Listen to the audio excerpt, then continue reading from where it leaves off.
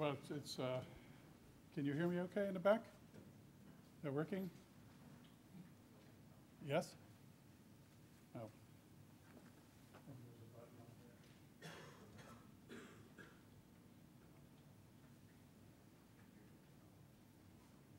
Better? Yes.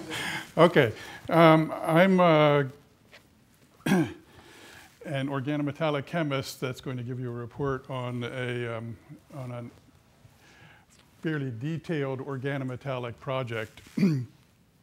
I was explaining to somebody earlier, our project's supported by NIH, and we're essentially, at least by my study section, precluded from doing technology, and I'm focused totally on detailed mechanistic studies. So if you're looking for the interface with solar, that's what the ANSER project is going to help us do, and the presentation this morning by me is going to focus on what we know from synthetic models about how hydrogenases work. And we're now at the stage, virtually actually this year, where we know the synthetic modelers know enough that we can contribute to the biology. It's been a long time coming, but we can now do that, I think, fairly convincingly now. Okay, there are 3 hydrogenases officially in nature, and they're part of what we call the bioorganometallic proteome, or inventory. And here they are. They're in red. The iron-iron hydrogenase, it's the newest member of the series in an evolutionary sense. It's the really lively, it's the really highly active one. There's the nickel-iron hydrogenase. It's the one that fuels Helicobacter in ulcers, and which in turn is a significant biomedical issue. And so the interest in hydrogenases is to some extent motivated by medical considerations. And then there's the newest member just coming out in the past year, slowly in dribs and drabs, and that is HMD, which is a real weirdo. And I'm going to talk about each one of them. In general, I think the theme is that there is this area of organometallic chemistry that nature figured out about a few billion years before Jeffrey Wilkinson and Gordon Stone and a whole lot of other people, and that is they've been doing a lot of chemistry with CO, hydrogen, methyls, acyls, and there's an opportunity here to learn a lot of basic new chemistry. So I'm gonna again, the proviso is that I'm going to focus not on the solar interface, but on fairly detailed mechanistic themes. Here's some motivations and, in a general sense, and that is that probably the hydrogenases, at least the nickel-iron one, has been around for a long time and is highly optimized.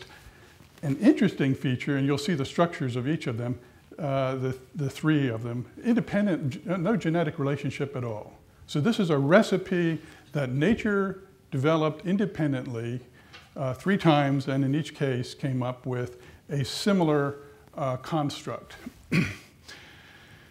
It's also a great area for fun, and I'll point out a couple of features that probably, I think, faculty are aware of, but you know, in biochemistry, we don't teach prokaryote biochemistry. We teach we teach NIH-oriented biochemistry.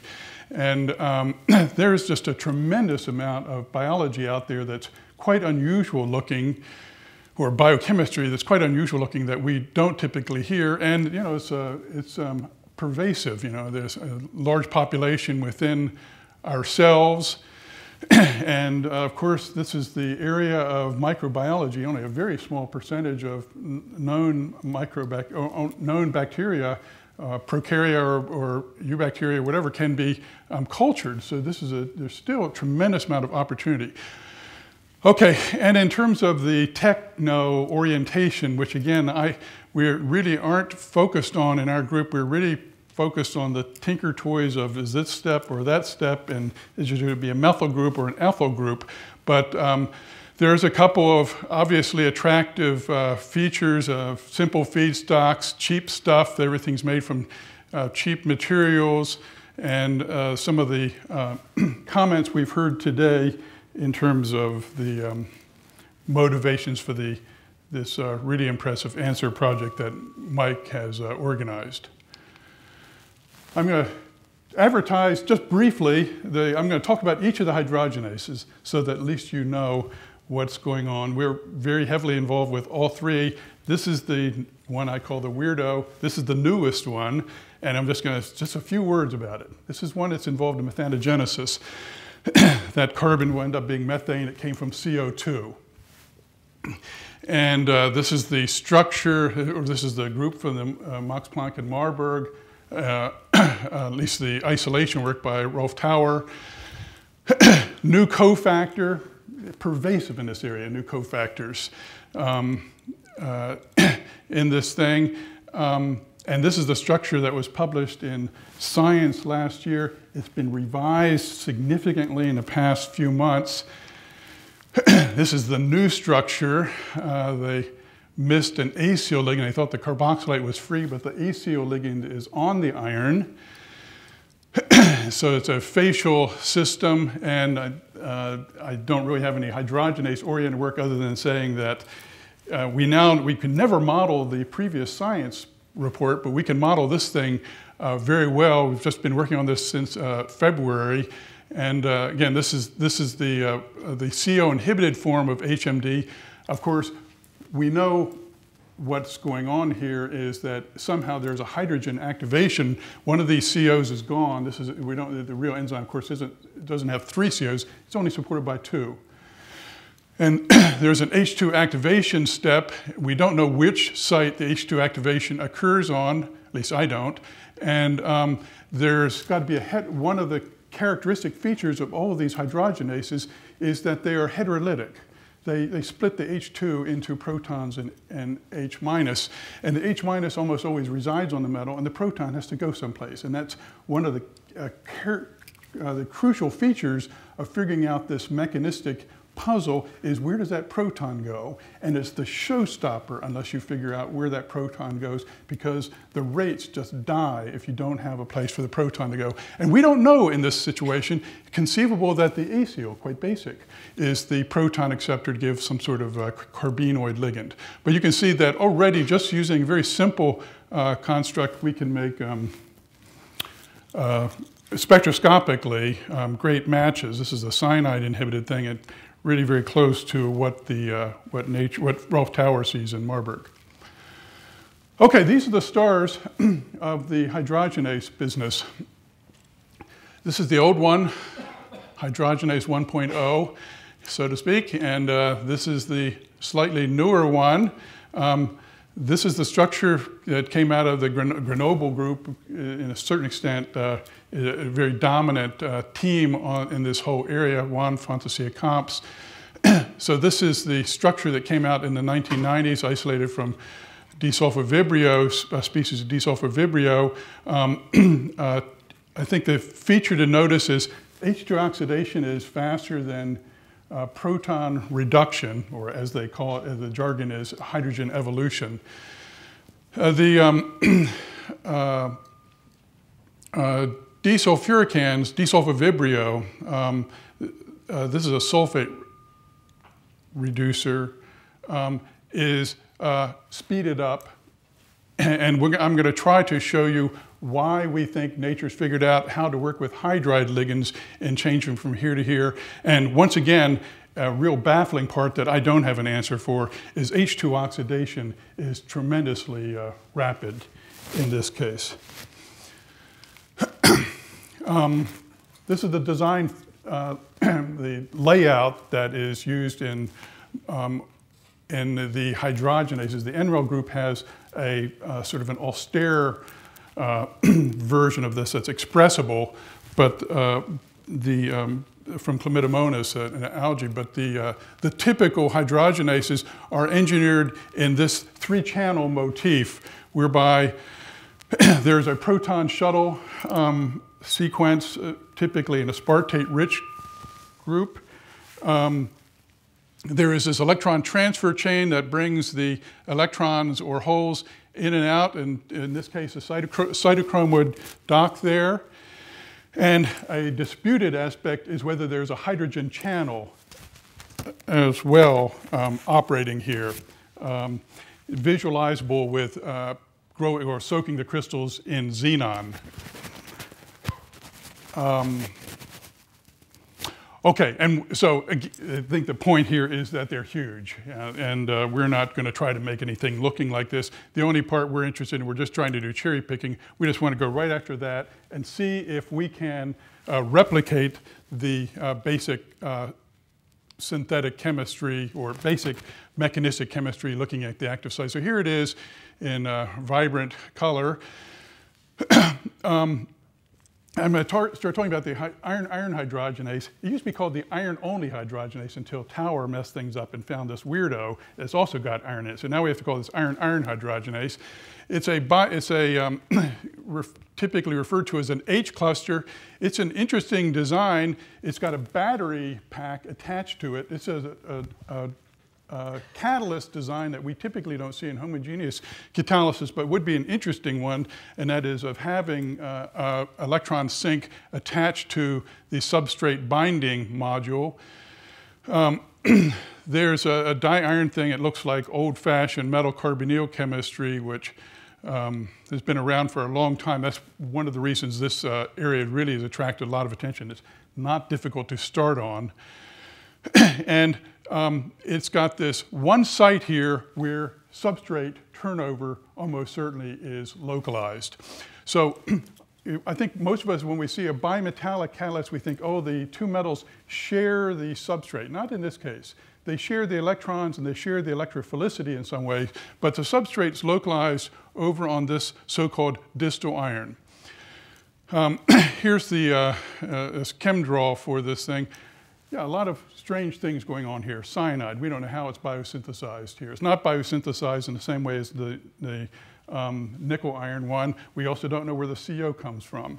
In the nickel iron one, all we know is the cyanide is made from a formamide, a dehydration of formamide, the way organic chemists would do it, and we know that CO doesn't come from the same source. But a lot of biosynthetic machinery that will be a second wave of biochemistry in this general area. And one of the really fertile themes that is of great interest to us is how these things are made. Yeah, one of the interesting features about these hydrogenases is they are barely attached to the protein. This is the one covalent attachment, this bridging cysteine group. So they're dangling there. There are, and I'll show a picture later on, the cyanides are hydrogen bonded. The HMD, similarly, the HMD can be exchanged out by transthiolation and reconstituted. The nickel iron one is locked in a little bit more because as we'll see a little bit later, there are 4 cysteines tied into the nickel. Here's the general idea that guided our work, and a lot of question marks, and there probably should be more question marks. We really don't know where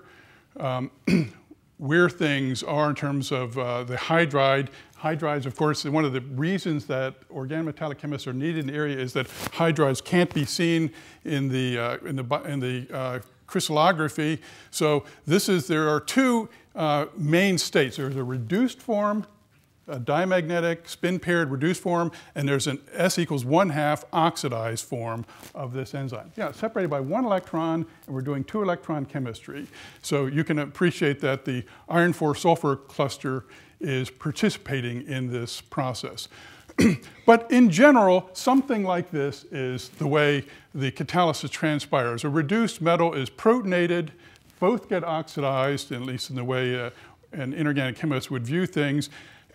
And I'll show you later, the terminal hydride is somewhat hydritic, and this species then is reduced. This is our model for or one possibility for how it's reduced. We're not sure where the oxidation state lies here. We don't have the EPR on this system yet. And then this can undergo protonylysis with retention of the oxidation state, and similarly the H2 oxidation goes in reverse. And this is where Greg Kubas got his PhD, and so I always feel like I've given this a similar lecture a long time ago at Northwestern. I always pay homage to Greg's discovery of dihydrogen compounds, and that is a key step or key concept in all of this business, and that is that H2 is intrinsically non-redox active and it's not a Bronsted acid. And the H2 coordination is the key that unlocks both of those reactivities. And that is once you bind it, quite acidic as a dihydrogen complex, and once you deprotonate it, you can oxidize a metal hydride. It becomes redox active. In a sense, you confer redox activity onto the hydrogen, which didn't have it before. So enough of that. This is a discovery we made a number of years ago. You can see the redox scheme is running reverse. We did it with a French group, so this is reducing going to the left. And this was the discovery that these iron compounds, and here we're using, I'll show a little bit of pictures in a few. Here's the propane dithiolate. That's the linker group. I'm going to deal with what that linker group is. This is a iron complex that has ligands on it, typically phosphines or cyanide, shouldn't be CO. And what you find is that they are catalytically active for making H2. It's not a great overpotential, but they are clearly catalytically active. There's a little bit of structure here, which I can explain separately if you want to hear, but they're very efficient for making H2. And once we discovered this, people, the co-workers in the field or colleagues in the field found that virtually all iron complexes are good catalysts for making H2. So it's cheap stuff, it's not platinum, and easy to make. A key mechanistic feature here is that the catalysis begins with protonation in order to make the metal reducible. A typical hydrogen proton evolution catalyst would begin with reduction of the metal followed by protonation.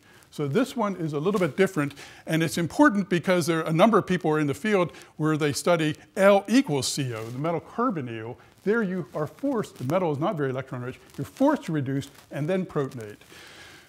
And nature almost certainly works in the other way. And in our case, I'll show you in a minute, we work with phosphines, not cyanides. This is again, a somewhat detailed techie thing, but nature worked with cyanide.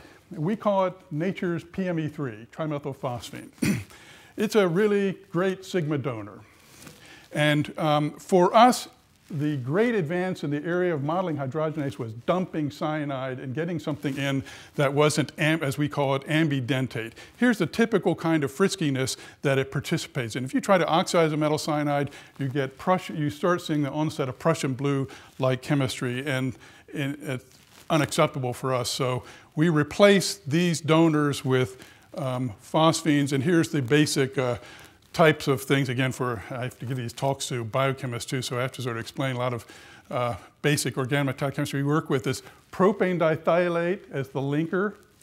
That's an interesting question about whether it is propane dithiolate. We work with it both in the nickel iron and the iron-iron hydrogenase. Easy stuff. And you can say, well, maybe that's what's going on in nature. Propane dithiolate. Well, there's no example of propane dithiolate in nature. All the cofactor is all the cofactors, whatever the species is, would be unprecedented until this enzyme well, they're all unprecedented. And we work with, again, we typically use ligands, organophosphorus ligands. It looks totally strange. We resisted this for years, but everything works when we have phosphines on there, and when we have cyanide on there, nothing works. So it's a question of whether you want things to work or you want to be true to nature and get nothing to work. So we decided to get things to work. Yeah, here's the, again, the structure, picturing the hydrogen bonding network, and maybe this is the anchoring feature. Another, of course, interesting aspect here is to the extent to which these hydrogen bondings modulate redox potential, turn on or turn off based, or they strengthen or de-strengthen so to speak, as you change the redox poise of this center here. So this is nature's design, and this is the type of thing we typically study, sometimes with more phosphines than here. And you can see, finally, I'm starting to say something about what we think is the cofactor, a really important feature. So let me talk a little bit about this hydride chemistry and tons of synthetic chemistry going into here. Here's how we can make a metal hydride, a diiron hydride. This is an H-red model. It's a real big breakthrough for us. And when you make a species diiron with a hydride with a strong acid, you can protonylize this, make H2 coming out, and it's straightforward redox chemistry. Things balance out quite well. And the point is that the terminal hydride is hydridic, and when you allow the species to sit, and it doesn't take very long, it isomerizes to what we call the mu hydride. The mu hydride are my graduate students' mortal enemy. This is where these compounds all want to sit in this state.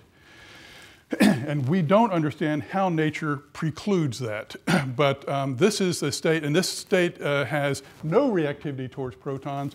All boron hydride chemists know bridging hydrides are somewhat protic, and terminal hydrides are are hydridic, and this confirms that. Now so this is an interesting advance in the sense that shows us this is it. This is the substrate bound in a biomimetic way on the darn model. It's very, very sophisticated advance for this area. The problem is that we are installing the hydride using an unrealistic system. We borohydride, no borohydride in nature. And then this group in Brest, France came about and showed that when you look carefully at very low temperatures at the protonation of iron 1 compounds, they give mu hydrides, but they go via terminal protonation. And this is a clue that indeed nature could be pulling protons out, placing them on a single iron, and turning them over here. It's a really, really big advance. In the area of organometallic or metal, once there was a field called metal cluster chemistry, gone now, but there is a huge amount of interest in protonation of metal-metal bonds, and it's always been assumed that that is the kinetic site of protonation, and this work casts doubt on whether that, in fact, is the kinetic site of protonation. It may well be that the kinetic site in most of these systems is a single metal followed by isomerization, which is typically what's seen in metal carbonyl cluster chemistry. Here's some of our own work. We're using this very rigid ligand, and you can see terminal protonation. It happens at the non-basic site, not the phosphine site, the other site. It's where thermodynamically it would be if you looked at the choice. It wants to be, the hydride wants to be on with the good pi acceptors, and then you see this isomerization, and we can, one of the advantages of using phosphines, of course, is we really have tremendous detailed knowledge about where substrate is and what it's up to. So you can see, that, again, the terminal protonation. So this now allows us, with our models, to use protons, as the French group showed us, and then try to drive catalysis in a biomimetic manner. Now, of course, the question that came up from the French group was whether you needed to be unsymmetrical in order to get this terminal protonation. And here's a relatively crowded system that we've developed over the past couple of years, where here, again, it's a symmetrical, that is, there's two phosphines on each end, and once again, it's terminal. And this is actually somewhat robust. You have minutes at room temperature to study this species. So it's a big, it's a significant advance in the area. The French work is all very low temperature stuff. It's significant, but difficult to study. And now we can start looking at the echem of this thing. And so this is here's the echem of what is supposed to be terminal hydride. So we're reducing, there's the terminal hydride. Yeah, it's got some impurity. It's isomerized already in the CV cell, cyclovoltammetry cell. It's isomerized a little bit to the bridging hydride, as you can see there. And when we let the system sit for a few minutes, yeah, you go completely to the bridging hydride. The interesting point here is the clue or design clue about catalysis, and that is that the terminal hydride is easier to reduce, a couple hundred millivolts, easier to reduce than the bridging hydride. So not only is it easier to get at that terminal site, it's easier to reduce it. So both of these speak to something related to overpotential in eventually evolved systems. We can also do simple experiments where we can look at the effect of acids on the reversibility here and essentially estimate a pKa here for this reduced hydride. And you see it's about 2. This is the type of thing we do. With protonation, we use phosphorus-based acids, non-aqueous chemistry, of course, here. A characteristic of our work is all non-aqueous based thus far. So we can, starting to be able to peel away at figuring out a lot of details here. A big question for us is, and we don't know the answer here, is the site of redox. This is an important feature. Metal hydrides are very rarely redox active. But it may well be that, that in a binuclear system, that rule is relaxed because you're not redoxing the metal that's holding the substrate, you're redoxing its neighbor, and in that way subtly influencing the inductive or sort of inducing greater hydridicity or nucleophilicity of the hydrogen. We don't really know what is going on. We don't know which site here. We just haven't done the low temperature EPR studies quite yet. Okay. Now I want to talk about the cofactor here. So I've got this propane dithiolate. One of the problems is you can put a proton on. We use relatively strong acids. We have to use HBF4, something on that scale. So in acetonitrile, quite negative very negative pKa's. And you can't deprotonate them. And they should be relatively easy to deprotonate. And this is a real big surprise.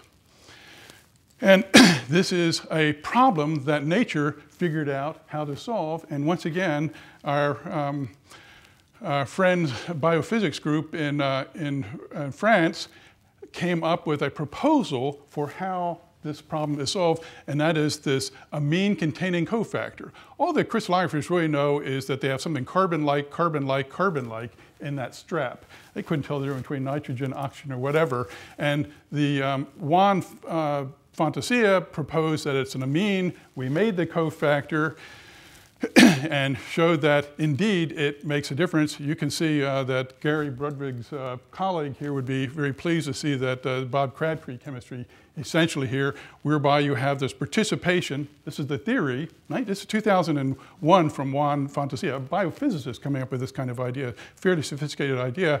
And this is the cooperation. It's actually a little bit reminiscent of the calcium oxide, hydroxide hanging over the other oxide too, this pendant system here. But in any case, this is the idea that Juan came up with, and here is how the chemistry plays out. So if we make the same hydride, these hydrides think they're the same molecule, that is whether it's got bis DPPV and PDT or ADT. It's the same hydride, all the spectroscopy is the same. The difference is when you've got an ADT, you can pull that proton off in a rocket really fast. So low temp, triphenylphosphate, a crappy base. It just has to be, of course, has to be above the pKa of the amine. And you have to take my word for it, but this is a spectrum of starting point, and that's complete conversion. Here's the corresponding competitor cofactor, at least the non-carbon one. Here's the oxide. And the point here is nothing happens. And we're adding triethylamine. A hammer base, yeah, 18 pKa, really, really strong base, and it just can't come off. It can't figure out how to come off because it doesn't have that helper group of the amine. So this is a very good clue. If you want to do rapid acid-base chemistry, a critical component, you need to have an amine there. If you want to get an advantage on the potential, you want to have a terminal hydride. And here's some data we're just getting in the past few weeks. This is the corresponding amine hydride. And here we're looking at essentially numbers of equivalents of acid, and we're looking at current. Normalized current here. And you can see that this, and my student assures me, it goes up forever. Now, of course, I said, well, show me 50 units. But in any case, all I've got is whatever square root of, the square of 5 is, so 25 equivalents of acid here. But you can see that this thing is insatiable in terms of the proton supply. And when we work with the corresponding bridging hydride, which all our competitors study, I don't know why, but if you look at the corresponding bridging hydride, it just slows down. Because the problem there is this reorganization energy of protonating a metal-metal bond is really viscous, very slow. So it just, you just level out on this thing, and it's not a very good catalyst, at least on this criterion. And once again, I think the really nifty part is how this hydride knows there's an amine up there and is easily deprotonated. And this thing with the oxide, very slow to deprotonate, and with carbon, nothing. So nature came up with, it's also probably a little bit easier to imagine how you would biosynthesize this thing. These are C1 subunits. The general idea for those interested in radical SAM chemistry, it looks a little bit like biotin biosynthesis, in fact. I want to talk just a few minutes about the oxidized form. This is a less solved problem. You would think that if we can reduce protons, we could also oxidize H2, and this has been, there's a lot of asymmetry in our progress here. So this is the so-called H-ox form, S equals 1/2. We and our friends in College Station both have been able to make very good models for this. This is our system, kind of juiced up iron 1, a little bit bulked up as well. It's got this chelating phosphine. We're not working with a biologically relevant cofactor here. We're just trying to get a result and see if anything works, at least this stage. So we work with this ethane dithiolate, oxidation, beautiful. Crystal structures, the whole, everything works out fine. And here is the mixed valent species. And it's a little bit strange and still a little bit controversial. At least on this side of the Atlantic, we think that the oxidation state assignments are like this, and on the other side of the Atlantic, I think they think they're reversed. But the idea is that you get oxidation, we get oxidation with no rotation, so you oxidize this thing. The one that doesn't rotate stays octahedral. Well, it's D6 in a sense. And the one that does not get oxidized rotates. And you can see why one would be very interested in this chemistry, because it exposes a vacant site here that is on the supposedly on the distal iron. You can inhibit this species. This is an interesting experiment, at least if we're interpreting the hyperfine values correctly. So here's our friend. This is H-ox. It's localized. We see this triplet coupling to the diphosphine. This is the paramagnetic site over here. It doesn't know about the phosphine over here. That's our interpretation. When you introduce CO, it becomes spin delocalized. And the interpretation that's significant for us is that when you, instead of binding CO, if you bind H2 here, that oxidizing power that was residing over here as ferrous then is shared onto the iron 1 site. And now the iron 1 goes to iron 1.5 and is a little bit better able to polarize an H2 ligand that would be sitting over here. Nice reversible chemistry here. And once again, and I wish it were a little bit more impressive data, because I said the iron-iron hydrogenase is a great hydrogen activator. But I guess the good news is that this is a dud. This is the one with the propane dithiolate, nothing. We're really pushing on this thing. And only with the azodithiolate, again, these are H-ox forms, do they pick up H2 and make the hydride. Now, a little bit complicated analysis because this is done in a bomb and it takes hours. We only fish out the bridging hydride, but we can do it with deuterium, and we're quite sure of this. So once again, cofactor is involved and is a critical component not only of putting protons onto the metal, but oxidizing H2. Overall scheme, which I don't think I have enough time to talk about. Okay. Here's the typical mu hydride, I mentioned before, one of my students' enemies. This is what you get. It's been known forever in organometallic chemistry. You protonate a mineral bond, you put a proton there.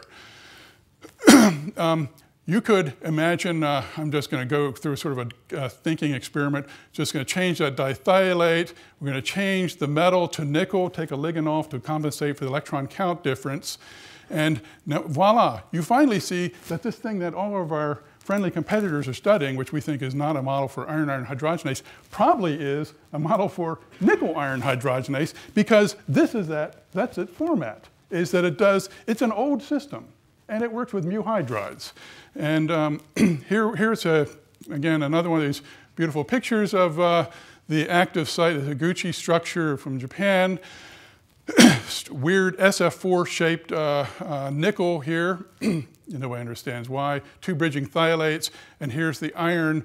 Sort of, you can think of this, if you're an organometallic chemist, sort of like a CP, 2 cyanides and a CO, and just blocks this site.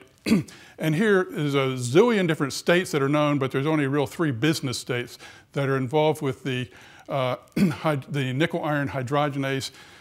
And it's relatively agreed that it has a mu hydride in its functional states. So that's why we call it the hydrogenase 1.0. It's the old format, and nature, I don't know how long it took, figured out that if you want to do rapid hydrogen processing, put it on one metal. Don't share between the 2 metals. But this is the structure that came out in 1995 from, again, the Grenoble group, and people have been trying like mad to model this thing. Here's a sort of a collection for those that like molecules of various beautiful structures that have come out from everywhere across the world. And one of the problems with all of these models is, and I never figured out this, is that nobody ever puts a substrate on there. And the substrate's quite straightforward. You got to put H2 or hydride on there. And so I'm just not going to make much progress unless you install the substrate. Well, this thing is poised to do chemistry if we could protonate it. And indeed, it works fine. But otherwise, there's just been a lot of statuary made, but no functionality at all. So here's the chemistry for those that like to look at chemical reactions. This is a Schroeder molecule, terrible, tricky synthesis, but we finally figured out how to do it right. And indeed, protonates, first nickel-iron hydride dithiolate. We just published this. This is coming out soon. And we can indeed get into this entire manifold of nickel-iron hydrogenases using a very modular approach. We have these little molecules. We hook them together, a quite sort of Lego-like way of making these things. And indeed, we can make a variety of substituted derivatives. Again, I feel like I'm in a group of people that are really focused on really advanced concepts. I want to show that this is sort of the marine work, the grunt work that we do. This is how people go fishing in our group. So this is a discovery for the graduate student. This is sort of how stuff is done. We just mix a whole lot of things together in an NMR tube and just try to deconvolute these things and find clues and then figure out what might be in here. So you can see this is a kind of complicated mixture that we made in the process of discovering this family of, again, the first functional models for the nickel-iron hydrogenases. And the graduate students were able to say, yeah, this is probably it. Write this thing, and they get 2 signals because of the fold orientation of the propane dithiolate. Ton of new hydrides being discovered in here, or could be discovered if we want to go after them. And yeah, here's the beast. Again, first nickel-iron hydride, first hydrogenase, nickel-iron hydrogenase model. A lot of work gone into it before us, and it's a great catalyst. at least in the quick look over, it's proton reduction, very slick. We're doing this with trifluoroacetic acid, and seems to scale. We don't know the order of reaction yet. Very, very interesting point here as well. And I'm going to wrap up. The main conclusion that we have is, and I should say for the students that don't know me, basically I'm trained as a platinum metal chemist. And so this has been a little bit of a strain for us moving to the first row.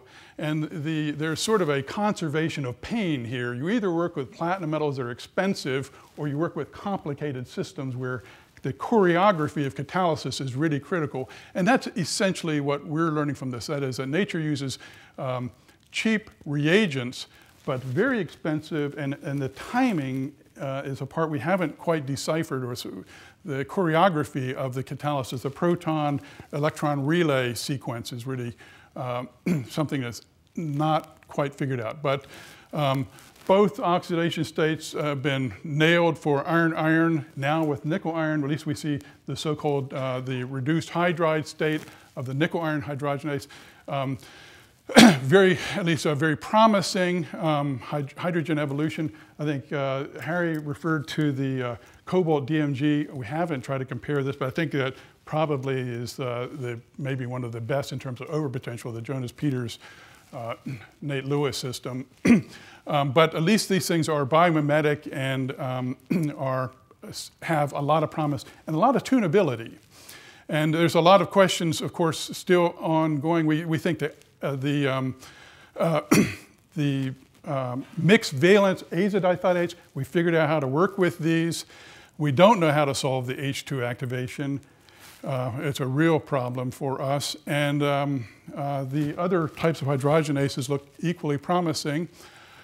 Lots of people have worked on this project, and I'm really, really grateful to them. And 3 graduate students, Brian Barton, Matt Olson, and Aaron Royer, just done a terrific job sorting this thing out, and lots of collaborators across the world that have helped us figure out this progress.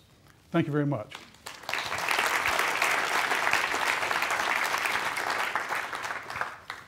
Time for some questions.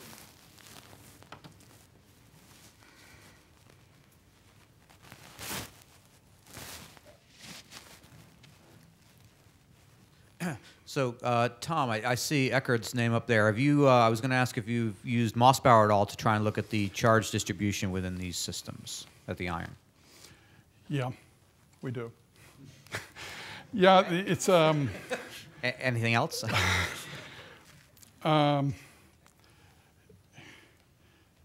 Yeah, we don't have a lot to say about what we're getting. The problem is. That Eckert wants iron 57 enrichment, and iron 57 enrichment, iron carbonyl is a little bit tricky, and we've had to work all that out, and we've been playing with this thing for years, but we're just now have a ferrous chloride route, so we can take iron metal and ferrous chloride and build these things. And so we don't know, but it's obviously a critical step in all of this is the Mossbauer, the iron Mossbauer. So you have to stay tuned. Eckert is, we've got the doers, and we're waiting to send them the samples. I had a question regarding the bridge amine that you use to take away the proton. The mechanism looks very plausible until the point that you showed the triethylamine, where I got a bit confused with the oxygen bridge.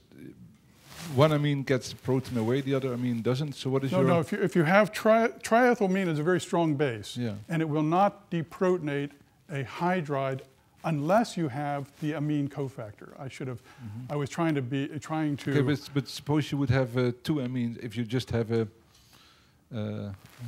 is that in the deprotonation step 2 amines are necessary? So, well, no, if you want to carry the. If you want to take the proton away, you have to add some sort of external base. Otherwise, sure, the proton is going to sit there as a hydride. So you have to add an external amine to drive that equilibrium. And as long as your basicity is above that of the amine cofactor, it's a very rapid reaction. We can't see it. It's instantaneous as far as we're concerned. If you don't have an amine cofactor, you simply can't deprotonate the hydride. You could add guanidine or very strong bases. That hydride cannot be deprotonated unless it looks up and sees an amine up there. If it looks up and sees an amine, it's ready to convey it out. So partly is then a steric hindrance, or? No. Well, that's a good question about when it looks up. So why would it act differently when it looks up and sees an amine up there? Yeah. And somehow that hydride is polarized, but it doesn't seem to be. It's not exchangeable. It's not hopping back and forth. Okay. But it's a design feature that was cooked up, and I didn't bring it up on the nickel-iron system, but the nickel-iron system, which doesn't have a fancy cofactor, it uses just, except for cyanide CO, it uses a terminal thiolate as apparently as the proton acceptor. Okay, thank you.